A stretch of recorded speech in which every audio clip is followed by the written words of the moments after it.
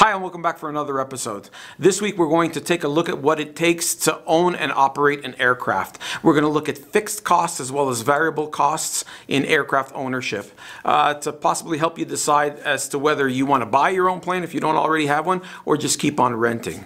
So let's get to it. Don't forget to tell your friends to subscribe, and if you haven't subscribed, please do. Like this video and put your comments below if you have any. I hope I cover everything there is to cover. I'll do my best for you. Let's get to it.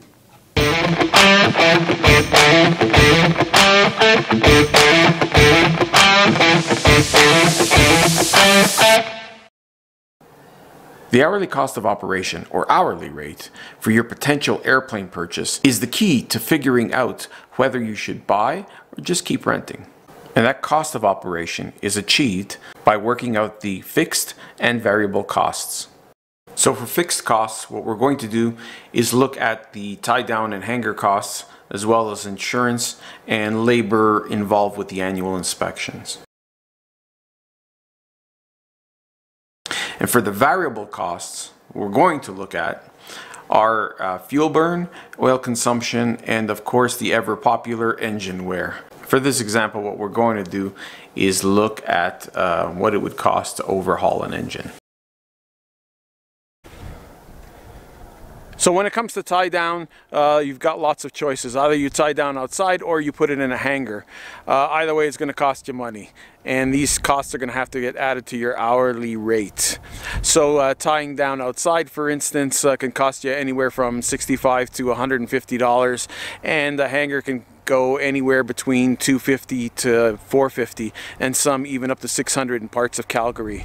You have to look at the benefits, how often you're flying. Do you want to just go into the hangar, take the plane out and go for a flight, or do you want to have to clean off the plane and preheat it and do all the things that need to be done in wintertime, if that applies to you, before you go flying? Using $200 as a fixed monthly tie-down cost and 100 flight hours per year as an example, we'll get a result of $24 per hour. Another example would be you only fly 50 hours per year, which would now result in a cost of $48 per hour. And if you're the type of pilot who only flies weekends when the weather is nice, we can assume you only fly 20 hours per year, which would result in a whopping $120 per hour cost. Let's keep a running total going while using the 100 hours of flight time per year. Our total, $24 per hour. Insurance is another fixed cost. And unfortunately, this baby is no exception. Because it's a complex type retractable gear and high performance, it costs a little more, actually probably a lot more than say a Cessna 150, where when I used to own a Cessna 150, it cost me about $800–900 a year for insurance, and this baby back here cost me $3,500 a year. That is Canadian dollars. Insurance rates are different in Canada compared to the States, so make sure you look at that before you decide on what type of aircraft you are going to purchase. So let's use $2,000 for an average insurance rate. This will give us an additional $20 per hour expense for a total of $44 per hour. And for the final fixed costs that we're going to cover in this video, we have the annual inspection labor costs. You can expect to pay anywhere between $800 and $1,200 per year or 100-hour inspection. Now in my particular case, it doesn't cost me anything, so I don't have to add anything onto my bottom line of operating costs. Because it's an experimental aircraft, I built the plane myself and I can do all the labor on my own. We will use $1,000 as an average for our annual inspection labor cost. This will add another $10 to our cost per hour, resulting in a $54 per hour total. So the most variable of variable costs is your fuel burn. The reason is because you never fly at the same power setting, and gas prices are different from airport to airport. What I do is I look at the engine manufacturer's manual, see what the maximum fuel burn is for that particular engine, and apply that to my calculations.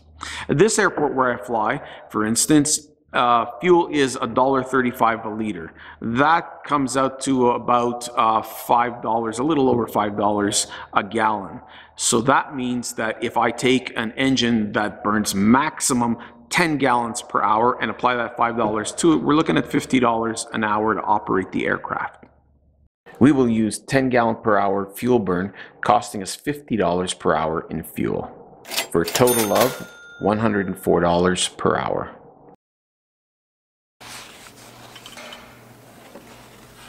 So have you got enough oil? It's important. You're going to have to add it every once in a while. The average small engined aircraft like this consumes, they say, normally 1 quart for every 10 hours. So if you're the pilot who does an average of 30 hours a year, that would be 3 quarts. Now here in Canada, each quart costs about $9.30 plus taxes.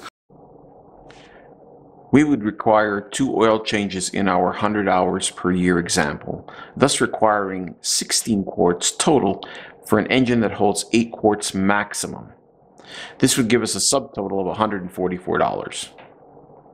Add $70 for 2 oil filters, and a quart for every 10 hours of flying, let's call that $1. That will result in a total of $3 per hour for oil. We now add the $3 to our running total, a grand total of $107 per hour. And the biggest expense for airplanes, of course, are the engine. Without the engine, we have a glider. So it's a little difficult to give an exact cost related to an engine. It would have to be based on the amount of hours or TBO, time before overhaul of the engine, and how many hours it had when you purchased it. So for instance, if you've got a 2,000 hour aircraft engine, TBO of 2,000 hours, and you've got 800 hours, well then you'd have that 1,200 hours to go before you'd have to overhaul it. Some engines have 2,400 hours and some 2,000, some 1,800. It all depends on the type of aircraft, so you'd have to look at that specifically. But the basic idea is that you take what it would cost to replace the engine completely and divide it by X number of hours that you do per year and put that into every time you fly. So the more hours you fly, it's a little catch-22. The more hours you fly, the faster you get to TBO, and the more you're going to put into the piggy bank for your engine, and the less hours you fly, the less money you're going to put into the piggy bank, and the longer it's going to take to TBO. Now, of course, there's regular maintenance stuff that has to be done as well. You just got to remember, don't reach into that piggy bank unless you absolutely have to. And if you end up like some people who've got lots of money left in the piggy bank because they haven't replaced their engine yet, you can buy another plane. For our engine overhaul calculation, let's use 2,000 hours as a TBO and an overhaul cost of $24,000. If you were to purchase an airplane with a brand new engine, this would mean that you have 2,000 hours before an overhaul would be required, and thus generating a cost of $12 per hour. If our plane had a mid-time engine, that cost would double to $24 per hour. If our plane only had 200 hours left before overhaul, this would translate into a cost of $120 per hour in order to have enough money saved up for when the overhaul came due.